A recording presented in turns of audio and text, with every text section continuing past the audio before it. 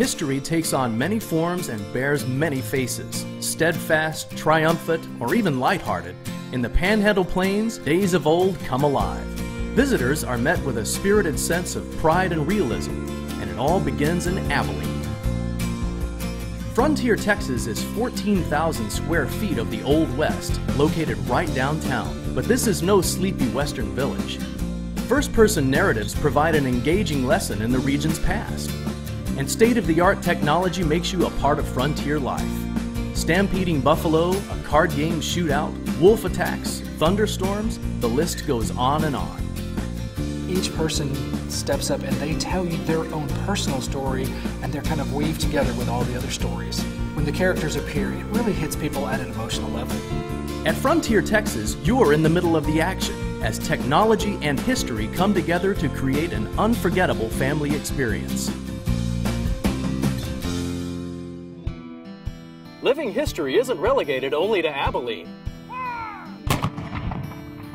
San Angelo's Fort Concho Buffalo soldiers don't rely on technology to tell their tales. Volunteers lend their time to represent what life was really like for black frontier soldiers.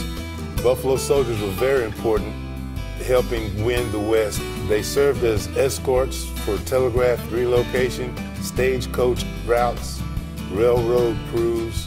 They were more or less the police of the West.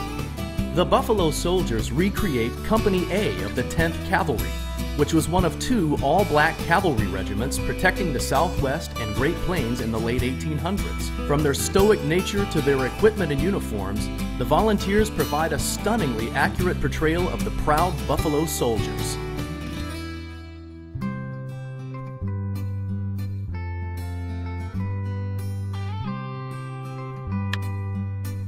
Another more surprising pastime of military volunteer groups? Vintage baseball. It originated in San Angelo, when a group of military reenactors donned 1800s-style baseball uniforms and hit the field in a game against the Buffalo Gap Chips.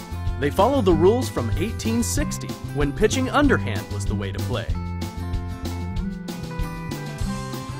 Sometimes we actually get visitors to come and play the game with us, and they really enjoy playing baseball from the 1860s to the 1880s. We have sons playing with their dads, we have a few grandfathers playing, we have husbands and wives on occasion playing. Half the fun of watching vintage baseball is listening for the old-time slang. A ground ball is a daisy cutter. Fans are known as cranks. And throwing the ball?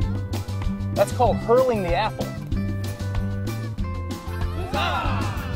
No matter what method you choose to experience the past, the Panhandle Plains is a ticket back in time. Whether you favor technology, storytelling, or getting down and dirty on the field, you can do it all in Texas. It's like a whole other country.